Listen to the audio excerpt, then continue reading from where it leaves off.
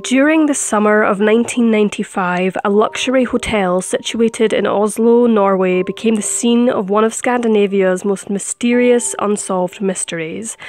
A young woman was found deceased in her suite, and it was initially believed by authorities that she had committed suicide. However, upon further investigation, the puzzle only became more complex as the victim's identity was impossible to determine, and the circumstances surrounding her death raised only more questions. Tonight on Dark Curiosities, the mystery of Jennifer Fergate. It was 10:44 p.m. on May the 31st, 1995, when a woman using the name Jennifer Fergate checked into the Oslo Plaza Hotel in the capital of Norway. She signed her name as Jennifer Fergate, and she had booked room 2805 under two names, her own and Alias Fergate. However, there was no other person with her upon check-in, according to the receptionist. Yet, another employee of the hotel claims they saw Jennifer with a tall man, between the ages of 35 and 40, but he was never identified and has not been seen since. Jennifer said she was 21 years old, but was not asked to provide staff with any forms of identification. On the forms she filled out, she wrote her address as being at Rue de la Stede in the Belgian village of Verleen, and stated that her employer was a company called Service. Both pieces of information were proven to be false, as neither had even existed, and the phone numbers she had provided were also incorrect. Staff members claimed that she could speak English and German without an accent. Fergate was approximately 159 centimetres tall, with blue eyes and short brown hair, and weighed 147 pounds.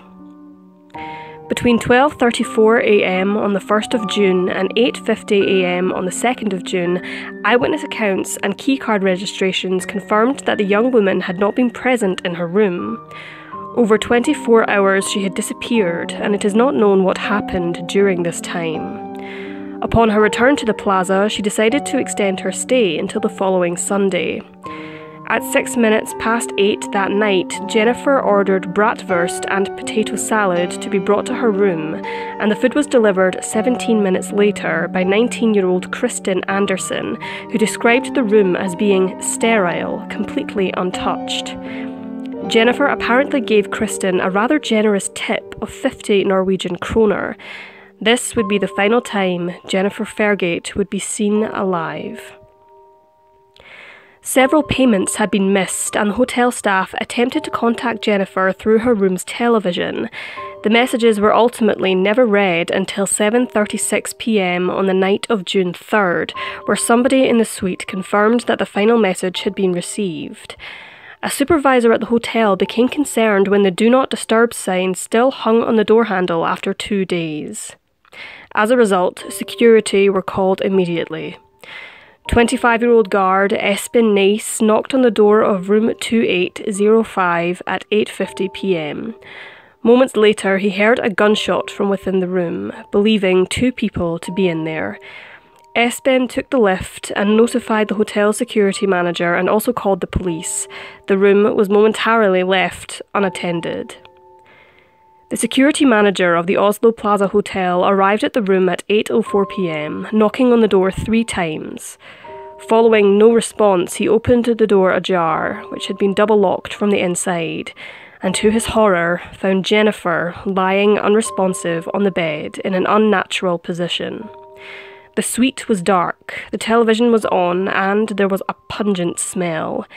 The manager, who had only stood by the door, closed it and waited for the authorities to arrive. Police arrived half an hour later. Jennifer was confirmed to be deceased, a single gunshot wound in her forehead from a presumed suicide. A Browning 9mm pistol, which was found to have been manufactured in Belgium in the early 1990s, was recovered from her right hand, and this particular weapon was favoured by policemen, military personnel, and those who were involved in the underground world. The gun's serial number had been professionally removed, and there were no fingerprints on the pistol or the bullet box. Blood had been spattered over a nearby phone, the bed, pillow, and from the wall up to the ceiling. However, what was odd was that there was no trace of blood on the victim's hand or any gunshot residue. It appeared that a bullet had also been shot through an overturned pillow which had penetrated the mattress beneath and ended up on the floor. Housekeeping staff had told police that there was only one single duvet in that particular room. However, 2 were found at the crime scene. Authorities found no evidence to confirm the woman's identity. No passport, credit cards, keys, tickets, driver's license, nothing. A briefcase was found containing 25 bullets, and the magazine of the pistol had 7 bullets. The labels on her stylish clothes, as they had been described by housekeeping staff, had been removed, and at the scene there was a man's perfume which had Jennifer's fingerprints on it, which were not found on the Interpol database.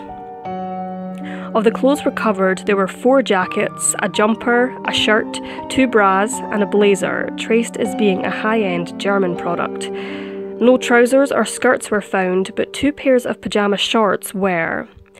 A pair of shoes that Jennifer had been wearing on a previous day were also not found. There was a magazine bag with 2816 marked on it, which had a fingerprint which did not belong to the victim, and as of December 2017 has been sent to Interpol for further examination. During her time at the plaza, Jennifer had attempted to phone 2 numbers, both of which were invalid. It is believed that she had tried contacting people in Glace-Hollogne or Siron. Many guests on the same floor said that they heard nothing out of sorts on June the 3rd. One guest told journalists she had heard banging that night from a nearby room, and another guest, identified as Mr. F, had been staying on the same floor as Jennifer, arriving the day before she was found. He was a Belgian businessman and was in the room opposite 2804. Mr. F recalled being told by a receptionist if he had seen anything suspicious, since a guest had been found deceased. However, Mr. F had left before Jennifer died. How could this have occurred when Jennifer was still alive and well? Was he somehow involved? Was he making an attempt to cover up for someone, not realising his error in his timeline? The mysterious man could never be contacted again. A post-mortem took place and the coroner found, first of all, Jennifer was not 21 years old and was actually between the ages of 25 and 35. There was no evidence of bruising or scratches on the woman's hand from the recoil of the Browning, and found it suspicious how there was no blood on her hands. The idea of suicide seemed the most likely scenario, but the evidence just didn't add up. The stomach contents confirmed that the food she had ordered was not consumed until almost 24 hours after she ordered it, and there was no alcohol found in her system. No drug tests were taken, and police took no samples from beneath her fingernails, which could have provided DNA evidence. So, who was this mysterious woman? Theories vary from Jennifer being a secret agent, a hitman, a prostitute, perhaps somebody involved in a failed drug operation. The list of possibilities is endless. Why was she even in Oslo? Did she commit suicide, and if so, what was her motive? If she was murdered, who took her life and why? The grave of the unidentified woman was recently reopened by police, who are hoping to find out at least where she came from, and perhaps after more than 20 years there will be a breakthrough. The results are currently pending.